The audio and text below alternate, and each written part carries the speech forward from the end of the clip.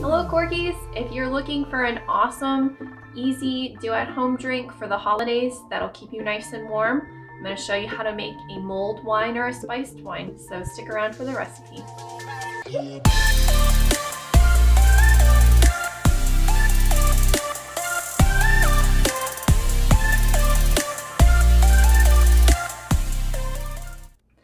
Hello everybody, welcome to corkandjava.com, where your go-to place for coffee and wine reviews and how-tos.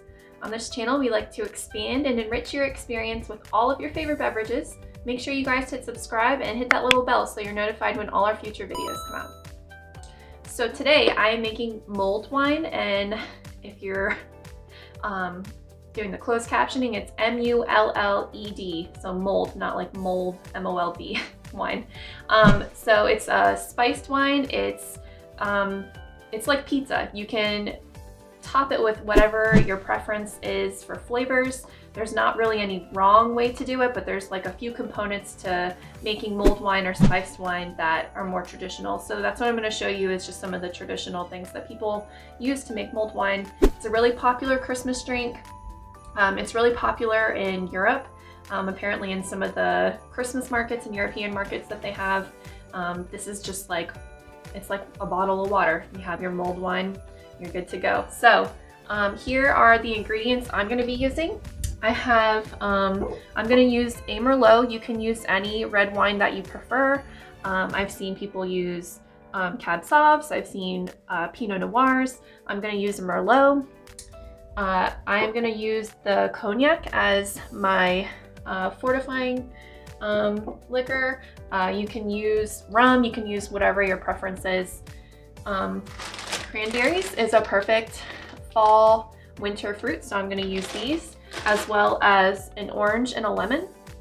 And then as far as spices and stuff are concerned, I'm going to use cinnamon stick and whole cloves. I've also seen tons of the star anise and all sorts of raisins and like all sorts of other things that you can put in this. So cater it to your likings, tailor it to what you like, but this is just what I'm going to use. So here we go. I'm going to put in, I'm going to make it for like a serving of about 2 people. So I'm only going to use about half of this bottle of Merlot, and I have this on low heat. A little bit more. Okay. Okay, and so I have the stove on. This is just gonna simmer. You don't want it to boil or anything like that, because you're gonna just, all the alcohol is gonna go away. So unless you don't want an alcoholic mulled wine. So I have my wine. I'm gonna add just a little bit of granulated sugar just to give it a little bit of sweetness. Just maybe like a 1/4 cup, if that. I'm not usually too precise with my measurements. I like to eyeball a lot of things, but for you guys, I will measure this out. So yeah, it's just about a 1/4 cup.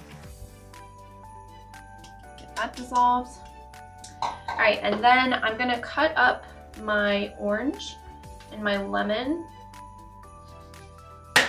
and you could, you know, zest it, you could peel it and spritz it, like whatever you want to do. I'm just gonna take the easy way out on this and just throw the whole orange slices in here. Let it extract some of that flavor, and do the same thing with my lemon.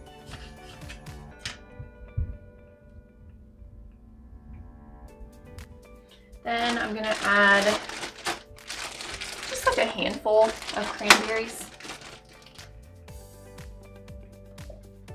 All right, and then I'm gonna put in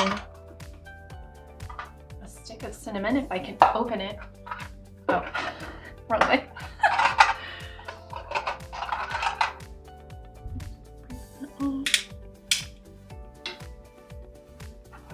And then I'm gonna add some whole cloves, just a few of those.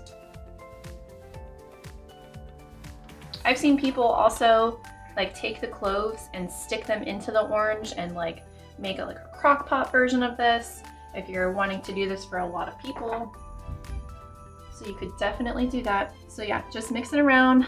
You don't have to muddle it like too intensely, but definitely like press down the oranges and the lemons to get some of the flavors, the juices extracted, the cranberries. And then I would just let this simmer for like 5 to 10 minutes or so. Get it nice and warm. Again, not too strong. And then at the end, I'll pour in a little bit of the brandy and then take it off the heat. Okay, so while I'm waiting, I'll go ahead and cut a few more slices of the lemon and orange just to throw them in there as a garnish. If you want to keep this, you can keep this in your fridge in an airtight container for a few days. I wouldn't drink it past that too much, just like any wine, it'll oxidize and lose the flavor. So, but if you do make a big batch or something and end up not drinking it, you can keep it in the fridge for a few days. Okay, I'm just about ready to take it off. I'm just gonna do a quick temperature check. The ideal temperature for serving hot drinks is about 150 degrees Fahrenheit. At about 170, you start burning off the alcohol. So you wanna make sure that if you're doing this stovetop method, you don't get it past that for too long, or else all your good alcohol is just gonna go out the window here. 150 is, you know, not scalding hot. You're not gonna burn the roof of your mouth. Still be nice and warm. Yeah, we're getting up there. We're about 130 right now. All right, so I've got my garnishes prepared. I've got my cognac ready to pour in. We've steeped this for about 5 to 10 minutes and we're about 150. So I'm gonna go ahead and add this to it and then cut the heat. Like I said, I'm just gonna do about like a 1/4 cup. Don't have to get too crazy, and like I said, you can use whatever your preference is.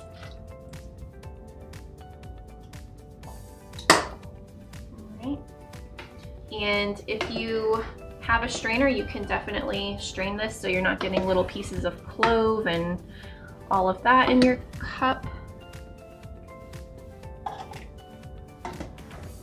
And if you are using a crock pot method, I've seen that it's really popular to do the crock pot method. If you just have a keep warm setting, I would just use that instead of cooking it on low for a few hours. I don't know how that doesn't burn all the alcohol out of the wine, because they're generally higher than 170 degrees. And this is really quick, really easy. It's great for, you know, if you're just drinking a few glasses, or if you and another person. You can obviously easily double this if you have like another couple come that is coming over to drink or have a party. I have my glass. I'm just gonna throw a few pieces of orange and lemon in here. Nope, not gonna be able to muddle it. See if I can do this without making a huge mess. Probably not. All right, so I've poured more in here. I'm just gonna grab some more cranberries. Just as a nice little garnish. Perfect for Christmas time, mulled or spiced wine. All right, so now we get to try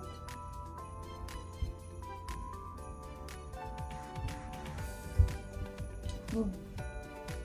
That's nice.